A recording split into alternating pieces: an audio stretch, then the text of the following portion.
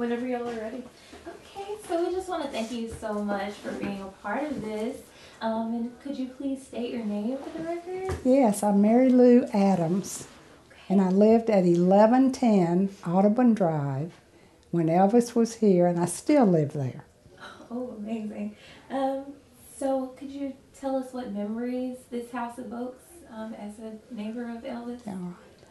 All right.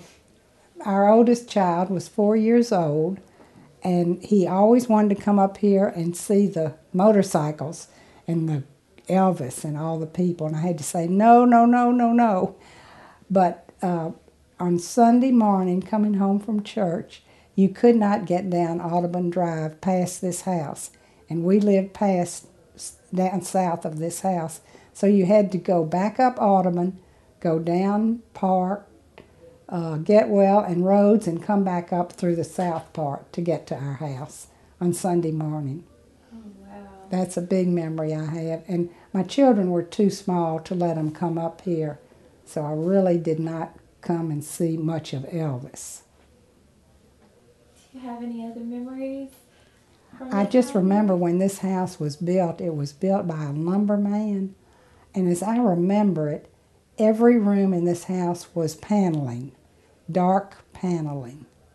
And I don't know what Elvis did to it, but that was the first owner of this house. I do remember seeing that. Let me think. What else? It was just a lot of excitement on the street, and I was happy for them and that they finally could own a home and be in it, and it didn't bother me, really. I was happy for them. Was he a very personal person? Or?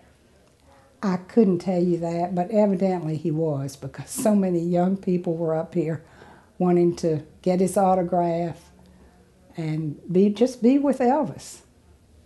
Yeah, but I really did not know him personally. Okay. Okay. But you still love the neighborhood? Oh, I do. I do. Yeah. There are only two of us who are original, and I think the other lady will be here tonight, too. We built our house, and we moved in 54. 56, in fact. The same year I think Elvis moved in here. Yeah, so I'm still down there. Oh.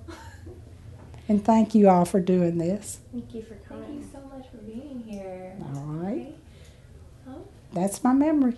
That's neat. No, that's great. Thank you so much. You're welcome. Thank you.